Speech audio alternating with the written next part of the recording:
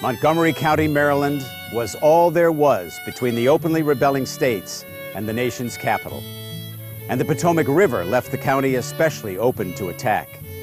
Lincoln sent forces to establish a strong presence all along the river. Their job was to protect Washington as well as to ferret out Southern sympathizers.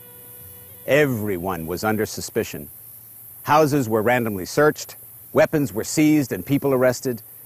Suppression of the anti-Union locals was the main objective. In April of 1861, a marshal's office was established at the Rockville County Fairgrounds, and people were taken there for questioning. Those fairgrounds were where Richard Montgomery High School sits now. Union troops maintained a presence here throughout the war, and it came to be known as Camp Lincoln. Today, it is nearly impossible to imagine thousands of Union troops camping on this land in the heart of Rockville. But they did, along with everything they needed, including cooks, medics, horses, and supplies.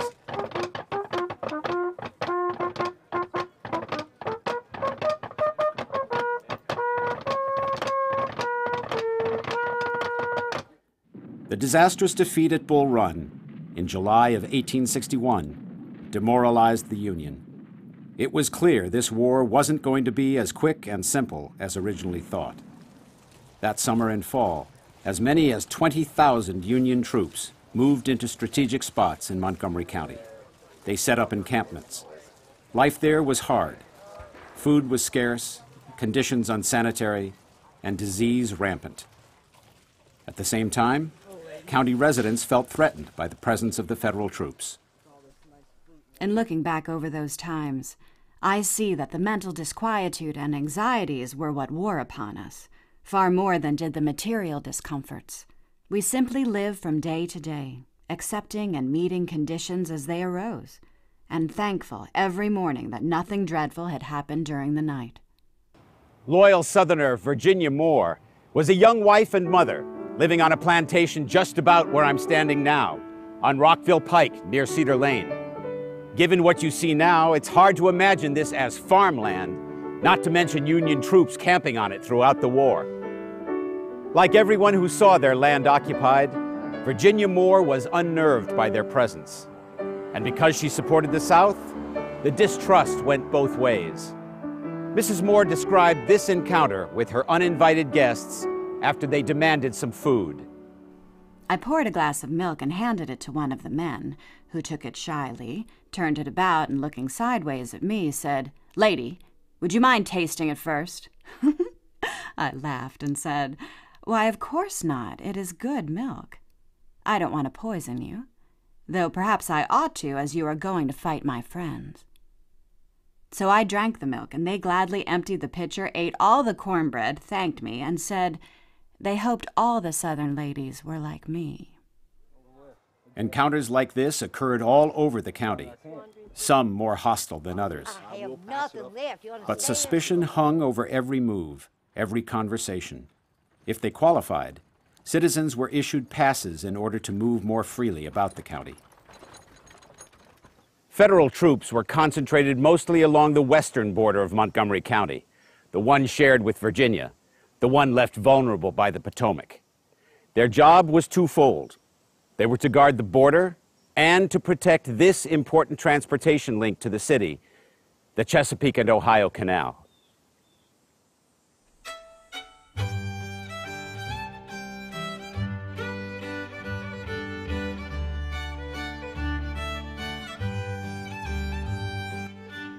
Covering a distance of about 184 miles, from Washington, D.C. to Cumberland, Maryland, the C&O Canal included a series of locks, aqueducts, and culverts to accommodate the changing elevations of the river.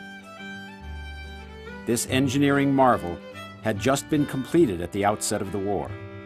It was a critical transportation link, moving goods to and from the port of Georgetown. The city of Washington depended upon it, which is why Confederates tried to destroy sections of the canal, hoping to cut off supplies. The C&O Canal has been preserved by the federal government. It's the longest national park, with nearly 4 million visitors annually.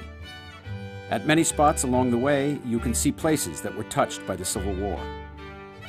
This is the recently restored Monocacy Aqueduct.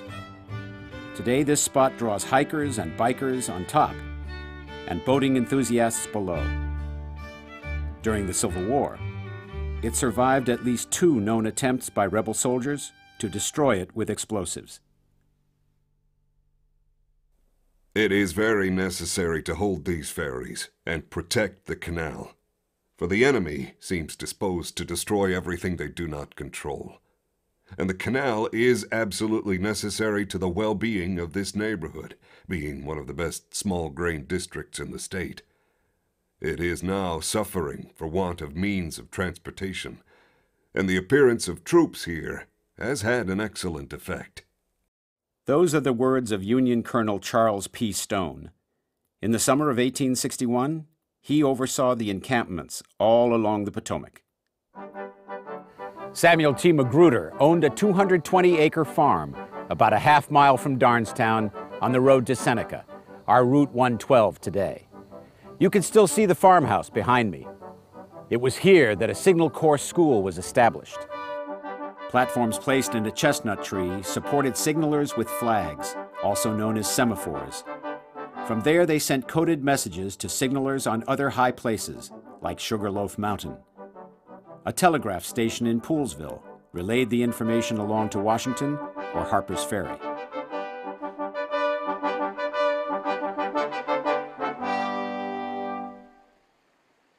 Late in October, a division under General Stone set out for Leesburg.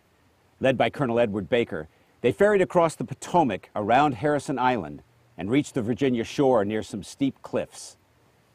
These particular cliffs are known as Ball's Bluff. A timely Confederate counterattack forced the Federals to retreat over the cliffs and into the river. This was the Battle of Ball's Bluff. More than 700 Union soldiers were captured. Many died trying to escape down the sheer cliffs or to swim in full battle garb. Elijah Veers White, the man born at Stony Castle, saw his military career enhanced that day. White had moved to Loudoun County, Virginia, a few years before the outbreak of war. A Southern sympathizer, he enlisted with Ashby's Confederate cavalry. While home on leave, he volunteered to assist at nearby Ball's Bluff. He helped capture over 300 Union soldiers trapped below the cliffs, and was even mentioned by name in after-action reports. Mr. White of Colonel Ashby's cavalry volunteered his services during the day. I never witnessed more coolness and courage than the young man displayed. Being exposed to the heaviest fire of the enemy, he rode in front of a part of the 17th Mississippi, ordering and encouraging the men.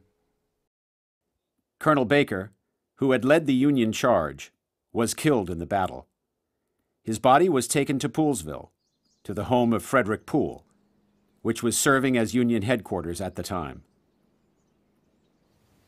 For weeks following the battle, bodies were pulled from the Potomac, some as far downriver as Fort Washington, 50 miles away. Many of the wounded were taken in barges on the canal to a makeshift hospital set up near Edwards Ferry.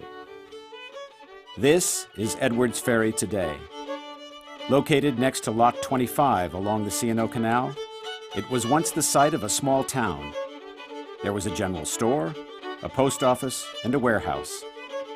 The ruins of the 1850 store remain, and the Lock House, which was built in 1831, is one of the canal's best preserved. And just up the hill, Professor Thaddeus Lowe established a base of operations for the Federal Army's balloon camp. Weather permitting, gas-fired balloons ascended to provide a clear view of Confederate activities throughout the surrounding area, including nearby Virginia. Information on those activities was telegraphed back to Washington. As 1861 came to an end, most troops moved north to Frederick for the winter. By the time they returned in the spring of 1862, the war was escalating towards the bloodiest battles ever fought on American soil.